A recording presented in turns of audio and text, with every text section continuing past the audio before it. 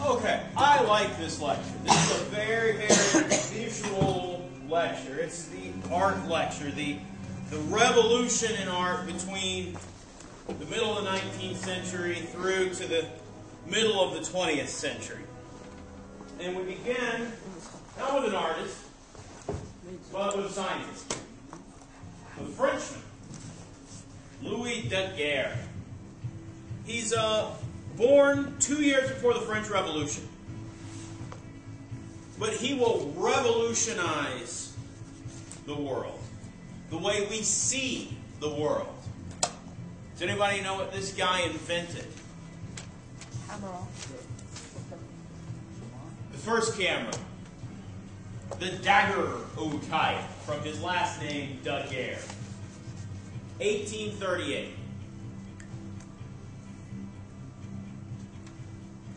This changes everything, in my mind. This is one of the first photographs. Street scene in Paris. You can actually see a guy getting his boots shined there. Going all the way back to Giotto in the year 1300, artists had more or less tried to replicate what the eye sees. Now, there are some minor exceptions to that general rule, but that's basically art from the year 1300 right up to the middle of the 1800s, half a millennium. But I believe that photography, which becomes widespread by the 1850s, we have all those photographs by Matthew Brady of the Civil War in the 1860s. I think this changes the equation. And I don't think it's a coincidence that in the 1850s, also in France, art began to change.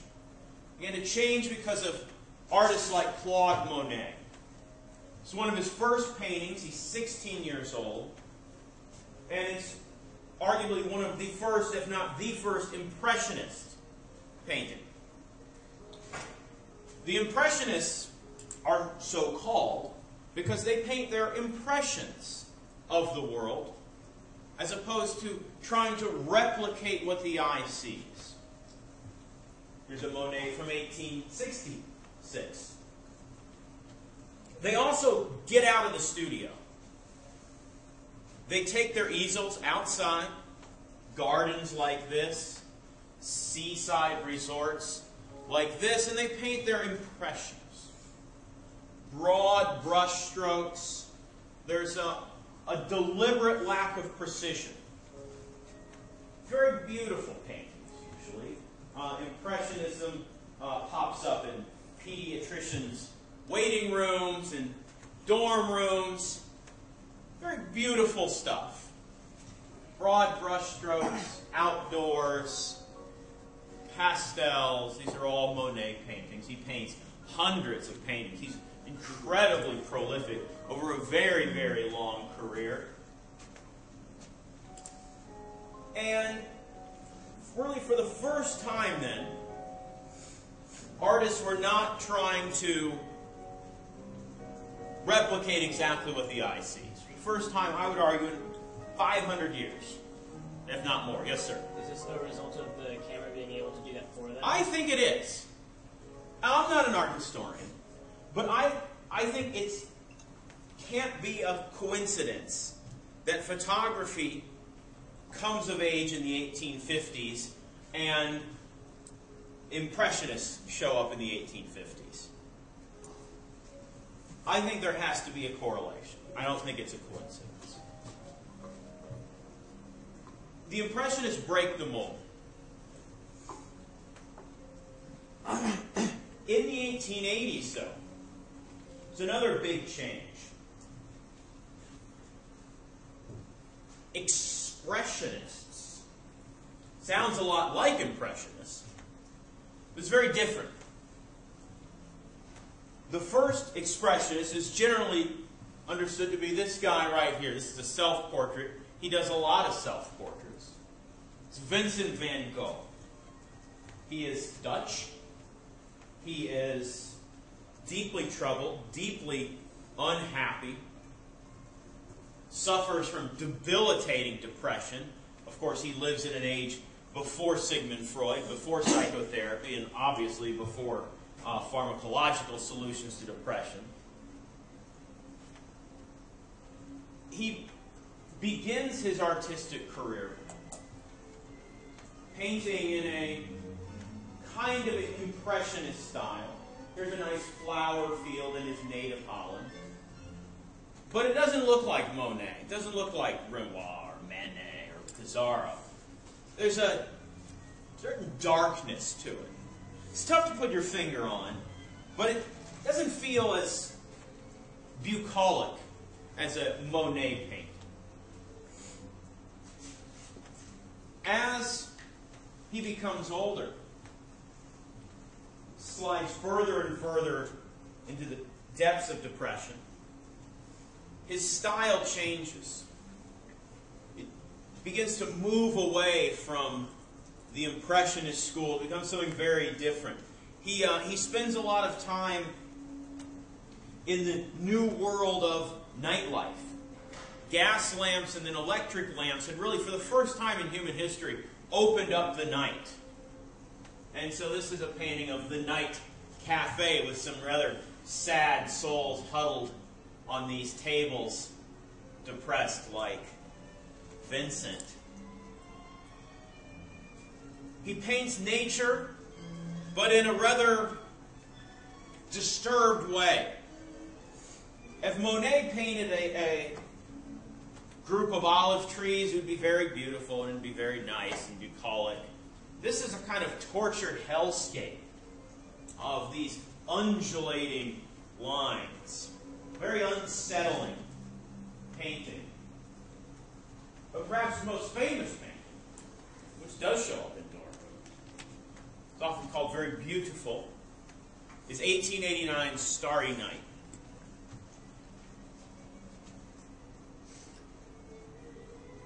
This view, some people have argued, is the view he had while he was staying at an insane asylum. The tortured lines in the night sky here are an expression of his inner turmoil, his inner angst, his inner sadness. A sadness and a depression that in 1890 would come to a fatal end. On a Sunday morning, the 27th of July, 1890, Vincent, as usual, took his paintbox, easel, and brushes and walked up this road to the nearby fields. He was also carrying a gun. He was about to make a decision.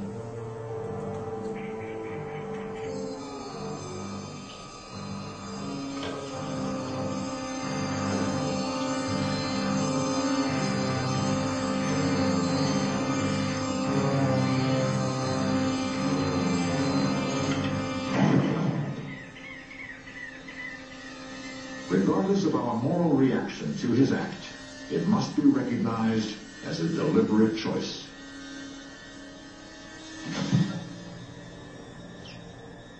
After lying unconscious all day in the hot sun, he managed to stagger back to the cafe.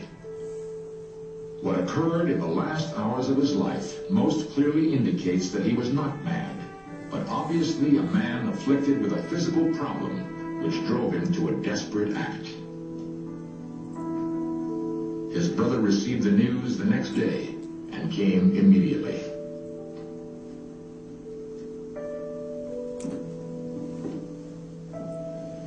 When Theo stepped into this room, he expected to find his brother either unconscious or dead.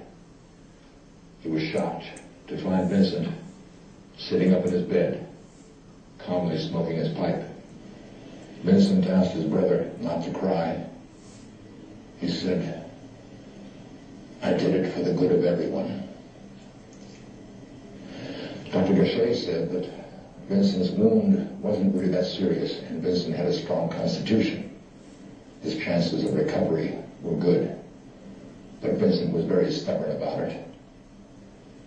It seemed as though he was determined to succeed in his own death. He said, "I've been a failure at so many things in my lifetime. I hope I haven't failed at this as well." Keeping score at home, yes, that was Leonard Nimoy with a mustache from his 1970s series In Search Of. Vincent will die from his self-inflicted gunshot wound, and his statement about being a failure is very true. Never sold a painting while he was alive. Today, well, over the last 50 years on the art market and the auction houses, hundreds of millions of dollars have been spent acquiring his paintings. But when he was alive, not a one. Yes? So, he shot himself, like, trying to commit suicide, but he failed and then he died later? Or? He died of the wound. He didn't die immediately. He managed to, like, miss. Okay. So he kind of screwed up his own suicide. When did he cut off his ear, though? Earlier. Earlier? Yes. Yes. I had taken an art history class in high school, and I thought he decided not to sell the paintings. It's an interesting question.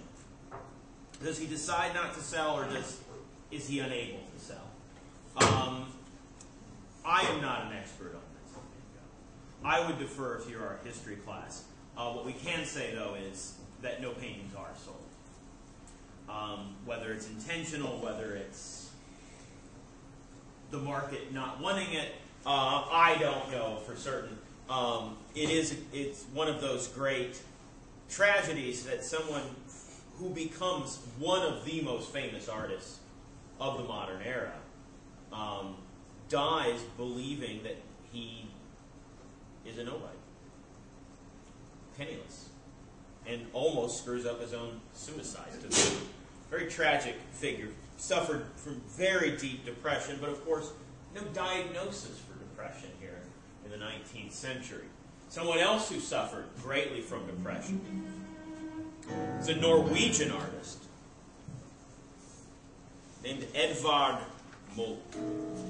He's also an expressionist, a very different kind of expressionist. Expressionism, there is no expressionist style. What we can say about expressionism is that the artist is on the canvas expressing their often inner turmoil and their emotions. This is a self-portrait done by Munch. He lives a long life, but a life that is seemingly very unhappy. When he is a child, one of his favorite sisters dies. I believe that this painting here is inspired by that loss, death in the sick room. Very different stylistically from Vincent van Gogh. But the paintings come from a similar tortured psyche. When he's 5 years old, just 5 years old, his mother dies. This painting, I believe, is a reflection of that loss.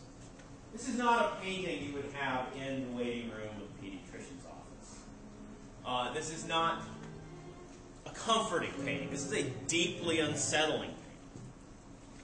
The dead mother. This haunting child with the piercing eyes.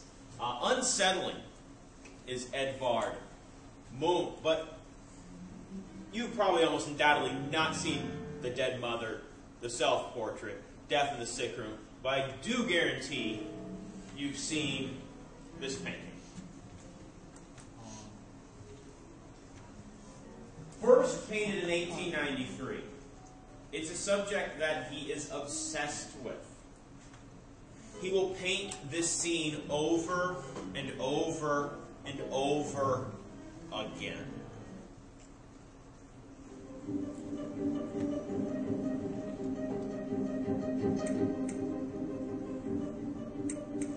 Munch was only 29 when he painted the screen, but he was already burdened with tragedy and loss. His Oslo childhood had been deeply unhappy from the moment his mother died when he was 5. His father terrorized the 5 5 children, taking every word of the Bible as literal truth, and convincing his offspring that any misbehaviour condemned them to everlasting flames. Sickness and insanity and death were the black angels that hovered over my cradle and have since followed me throughout my life. At an early age, I was taught about the perils and the miseries of life on this earth, about life after death, and also about the agonies of hell that lay in store for children who sinned. Munch survived, but he saw his sisters and brother slowly deteriorate around him. His favourite sister, Sophie, died when he was 14, and Laura was diagnosed with melancholia. Munch himself suffered prolonged bouts of sickness and depression. The original version of Scream is the one from 1893, hanging here in International Gallery in Oslo. 5 of them are paintings. I feel that you can talk about 2 original versions of the Scream, at least. There are several versions. I mean, there is one in the Munch Museum. 100 versions of them are prints. And then you have 2 pastels. These are, I feel, the Scream.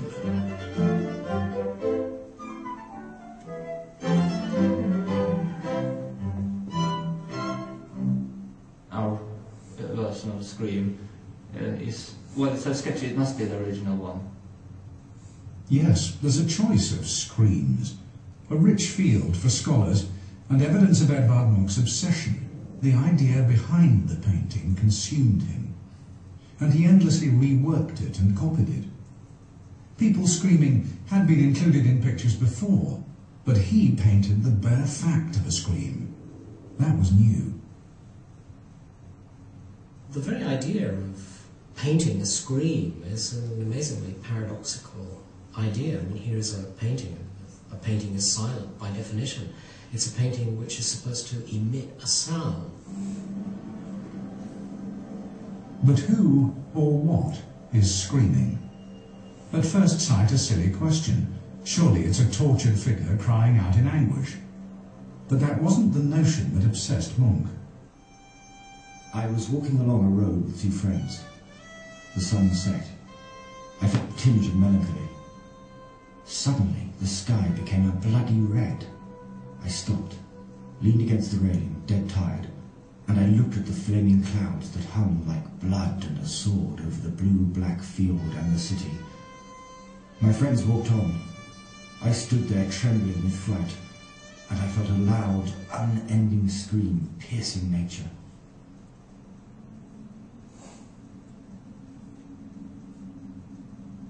In recreating that feeling, Munch places it at the very spot where he experienced it. The landscape behind the figure is not at all imaginary. It's the actual site in Oslo, then known as Christiania, where that terrible feeling overtook him. In fact, the background landscape is loaded with meaning. For one thing, this is a famous spot in Oslo, the traditional vantage point for artists to portray the city.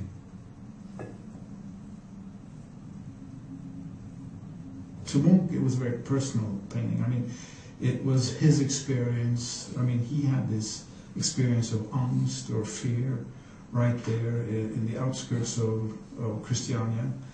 And even in the most simplified versions, like in the lithography and even in some drawings, you always have these basic geographic images there, you know, to say, well, this is my experience right there.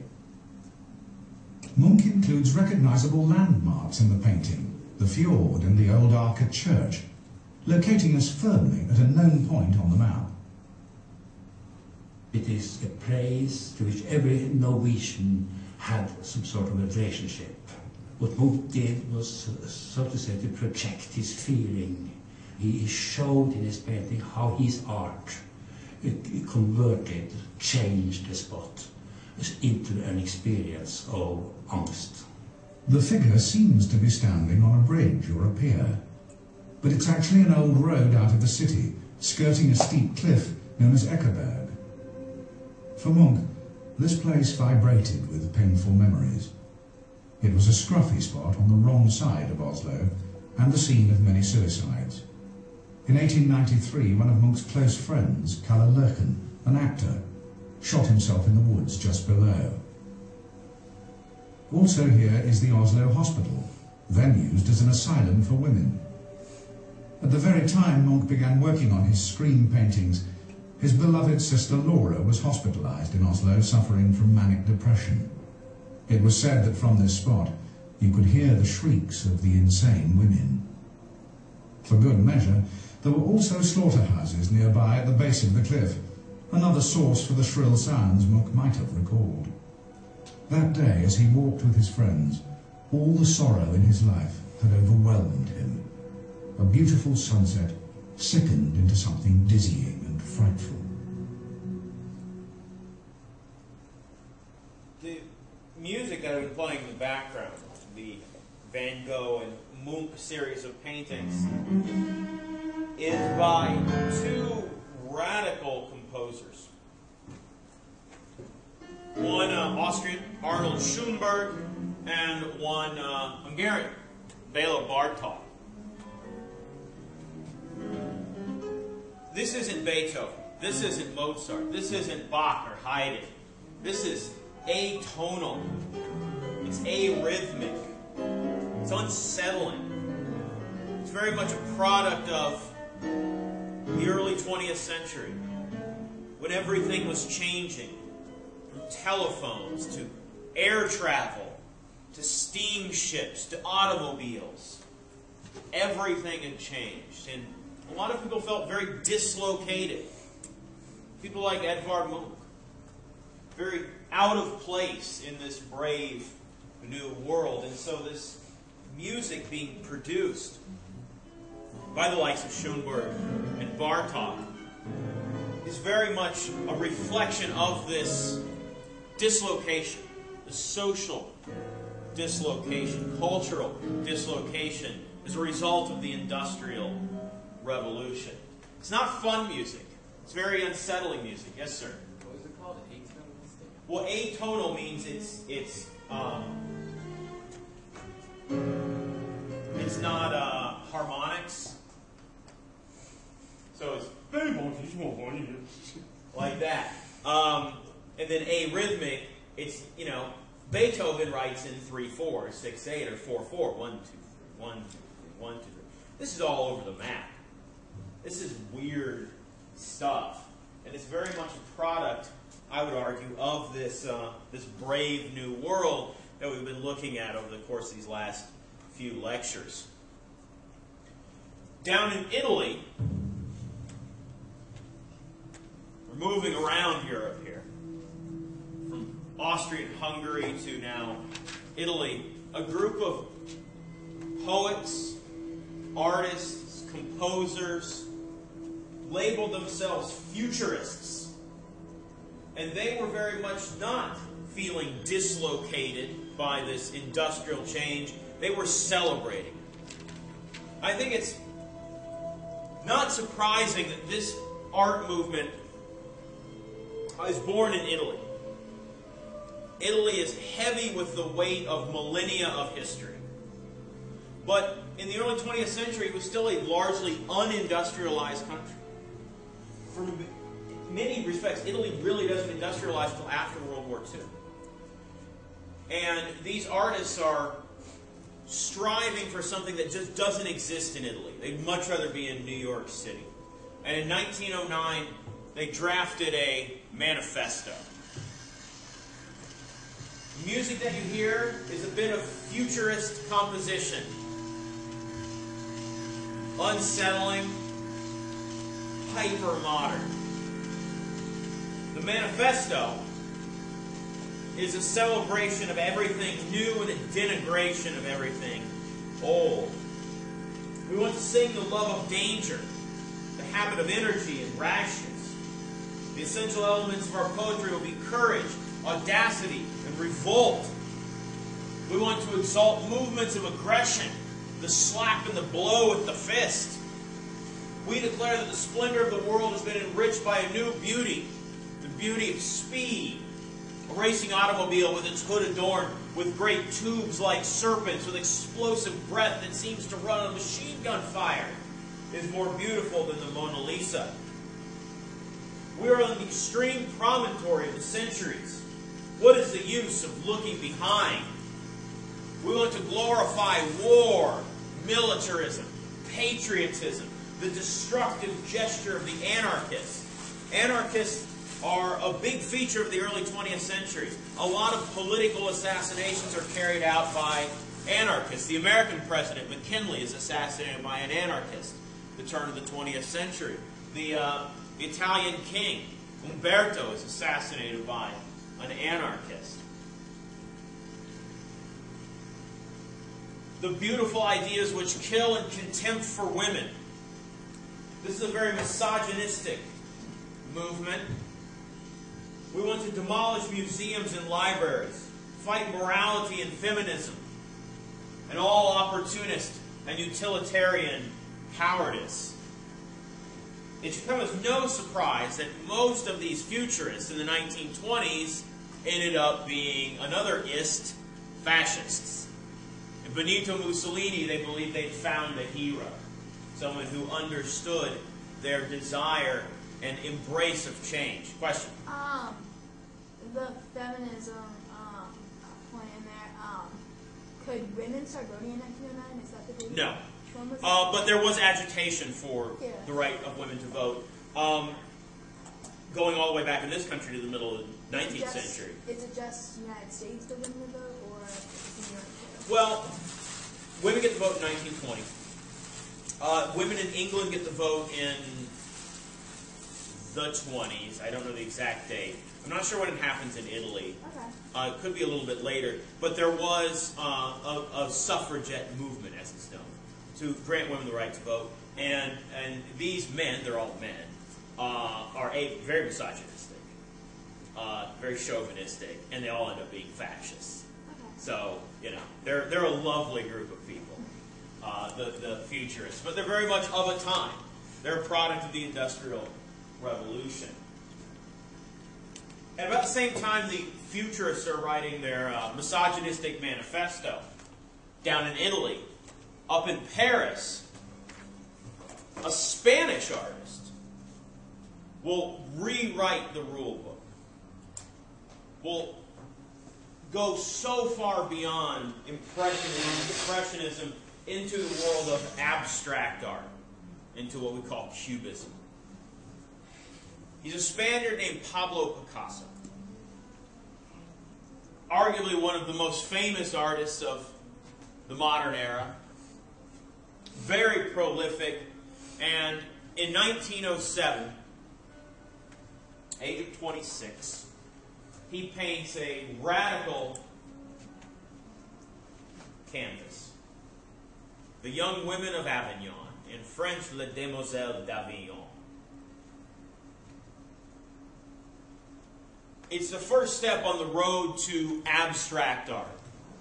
If the Impressionists had begun to move away from naturalistic and realistic depictions, what Picasso does with Cubism is take that movement to its logical extreme, which is completely non-representational art. And it begins here in 1907 with Les Demoiselles.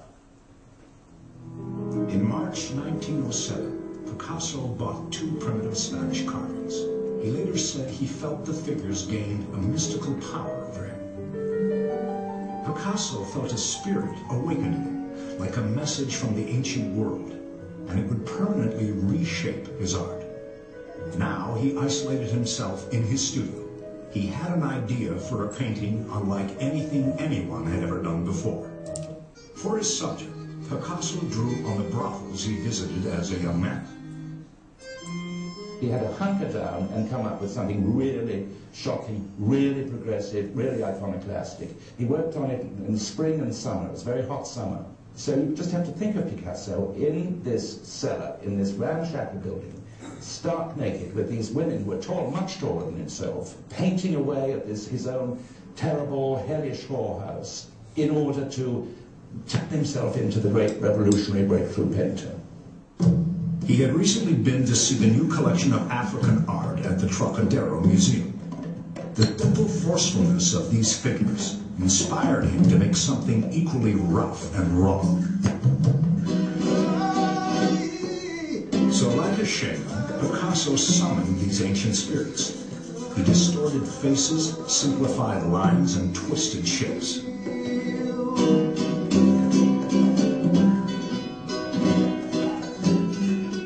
And in this painting, which came to be known as Les Demoiselles d'Avignon, Picasso sought to forge a link between tribal art and modern art.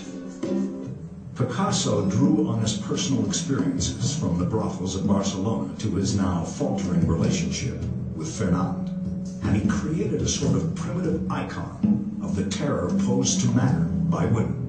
Picasso saw women as closer to the secrets of the universe than men, and immensely dangerous. He had immensely deep reactions to women. He adored them, and he also detested them. Picasso never expected the conservative French public to understand Les Demoiselles.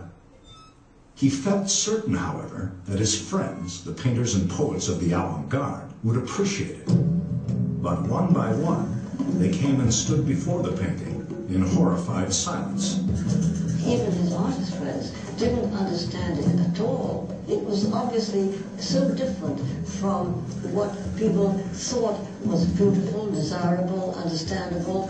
It's hard to explain now how extraordinarily different it looked, because we are all used to seeing so many reproductions. But at the time, I think it was just totally incomprehensible. Picasso's fellow painter, André Derain, predicted his humiliation would be so great it would lead to suicide. Picasso would be found hanging behind the canvas. Even his most loyal patron, Leo Stein, called the painting a horrible mess. Not well received initially, but Picasso is undeterred and begins moving more towards an abstract, non-representational art, more towards this figure than this figure. And in 1910, he produces Nude Woman. We are so far beyond the pale at this point. This is non-representational. This is abstract. This is Cubist art. This is radically different than anything that's come before. In 1911, The Accordionist. These are very controversial works. A lot of people had a very visceral, negative reaction to Cubist art, because it doesn't, quote, look like anything. Art has changed radically in just a half-century since the Impressionists began working. And this style, which is pioneered by Picasso in Paris, will be picked up in the Netherlands by two Dutch artists. One a painter, Piet Mondrian, and one an architect, Gerrit Rietveld.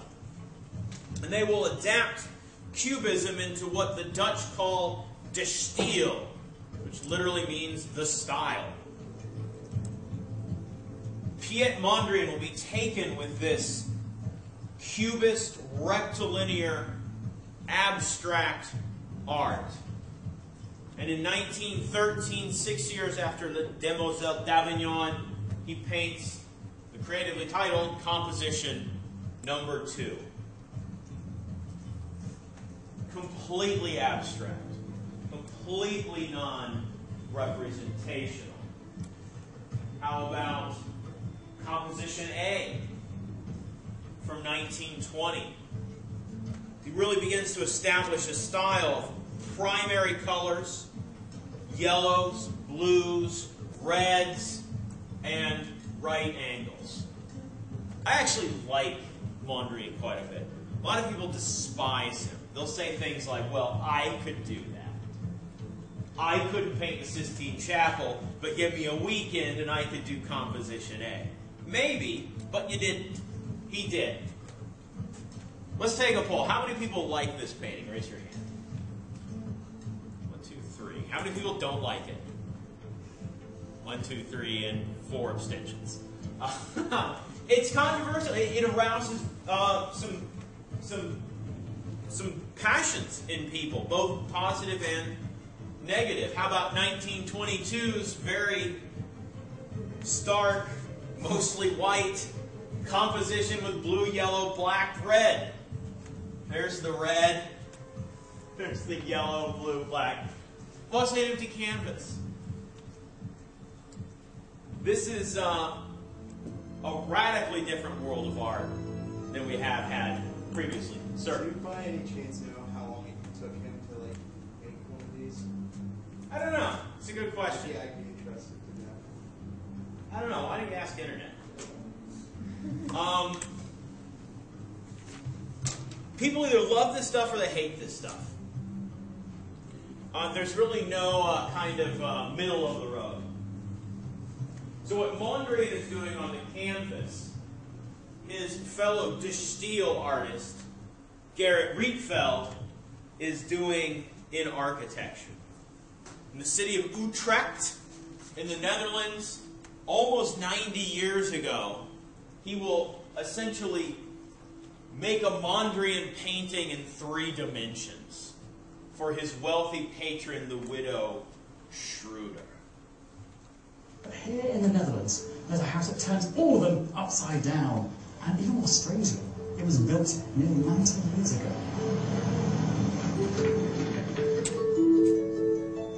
This is the Rietveld Schroeder House in Utrecht, built in 1924 and now a museum. It's one of my favourite buildings, a perfect blueprint for a home, full of light, space and personality. Things that were really important to Rietveld were, for example, how you can connect the inside with the outside. He always experiments with space.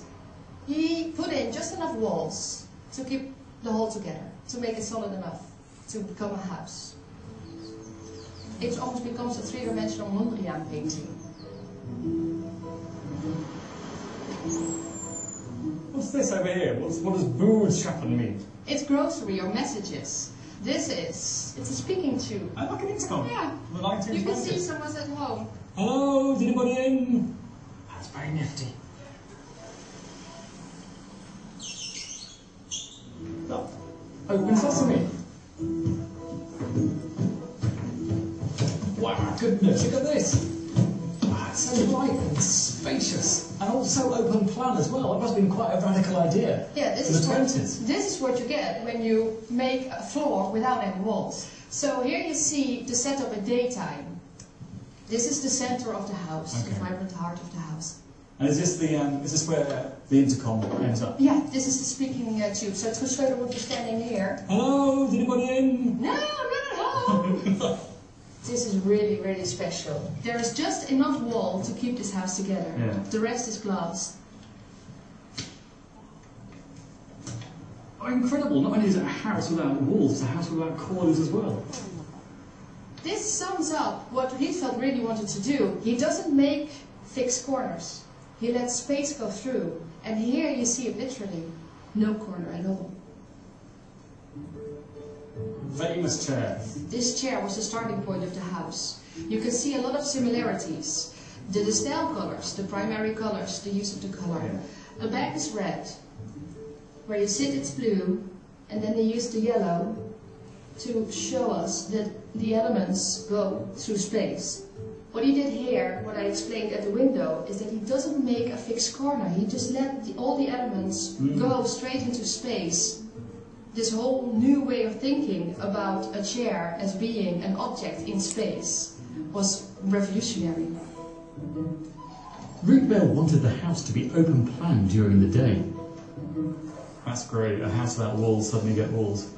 But to be private and enclosed at night. Ingeniously, the house flexibly adapts to the family's changing needs. It becomes so dynamic, doesn't it? It becomes so... The whole space seems to sort of come alive and move. That building becomes like a performance, doesn't it?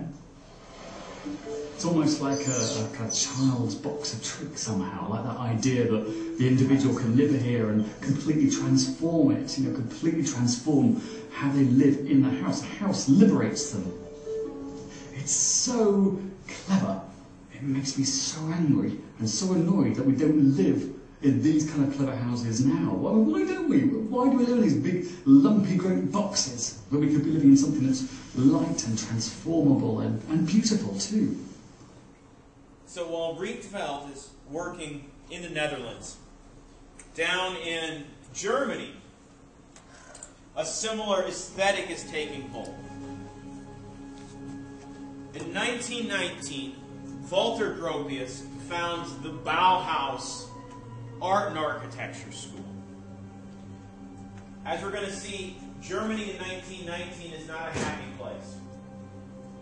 The war is over, Germany has lost, and Germany has been saddled with the complete blame for the war. And so Gropius and the people who come to Bauhaus are looking for a fresh start. And that fresh start is embodied in the building itself. Clean lines, no ornamentation, no decoration. The motto of the Bauhaus is less is more. And some of the greatest architects in Europe will come to the Bauhaus to work. Ludwig Mies van der Rohe and the Frenchman Le Corbusier. They will start a revolution in architecture that will change the way cities look in the 20th century. The modern skyscraper, glass and steel, rectilinear, is born here in Bauhaus in 1919 at the drawing boards of Gropius, Le Corbusier, and Mies van der Rohe. But they first start building domestic houses, not skyscrapers. And in 1927, Le Corbusier, outside of Paris, will build this expression of Bauhaus aesthetics, Villa Stein. White, no decoration, no ornamentation, rectilinear, a kind of cubist painting in architecture. To this day, it still looks quote-unquote modern. And it's almost 90 years old. Also outside of Paris, Le Corbusier, for the exiled royal family of Italy, will build this, again, still strikingly modern house, the Villa Savoie.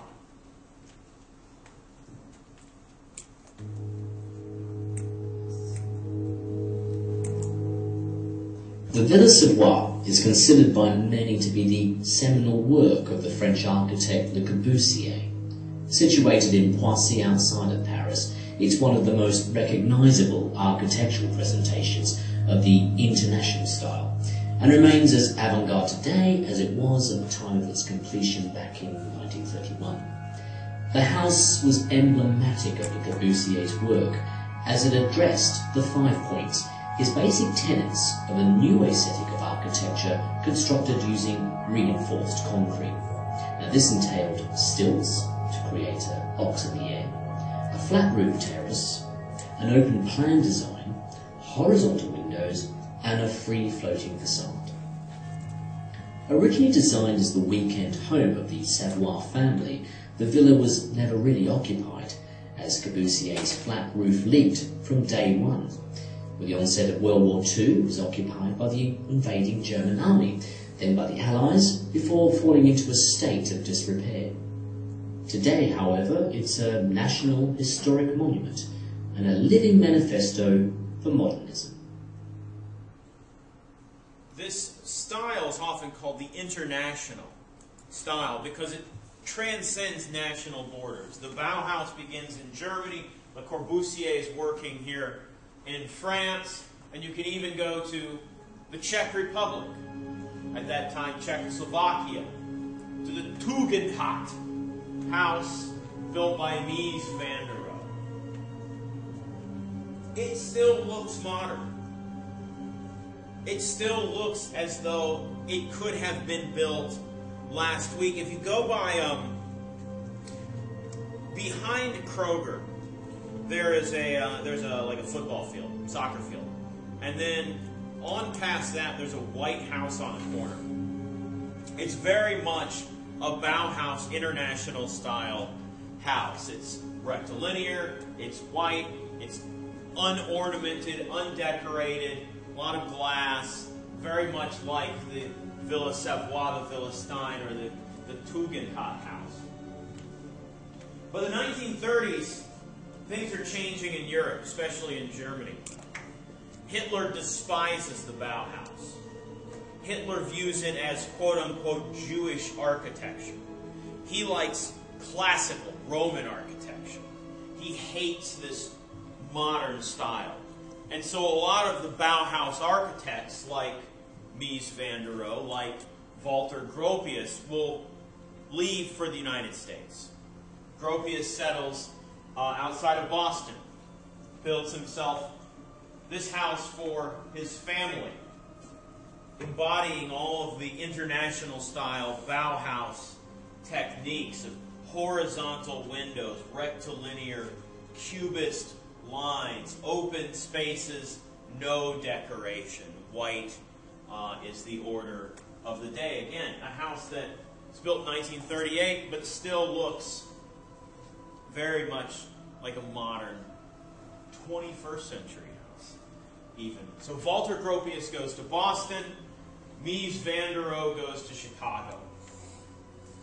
And south of the city, 90 miles south, he will build this house, this structure, for a wealthy Chicago doctor, Dr. Farnsworth. So let's, for our last thing, take a tour here of the Farnsworth house, the kind of ultimate expression of the international style in a domestic space.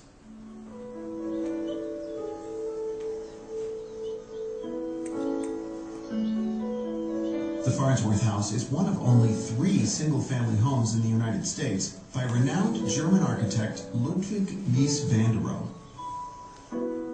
Mies, as he's usually referred to, was already nearing legendary status when he fled Nazi Germany for the U.S. in 1938. A one-time director of the celebrated Bauhaus Architecture School, Mies is widely acknowledged as the founder of the glass and steel modernist style. Some 60 miles southwest of Chicago, the Farnsworth House is nestled along the banks of the Fox River in Plano, Illinois. A glass house. It would be a first, but why not? When you're inside, it's like you're outside because you're looking through the glass and you're seeing these trees and you're seeing the river and you're seeing the sky. It's like there's no separation. The entire structure is held up by just 8 steel I-beams. A terrace extends from the west end, creating a link from the inside to the outside. So, what's the philosophy behind this big, empty, open space? Less is more. Less intrusion inside. He was fascinated by spaces in which you could do just about anything.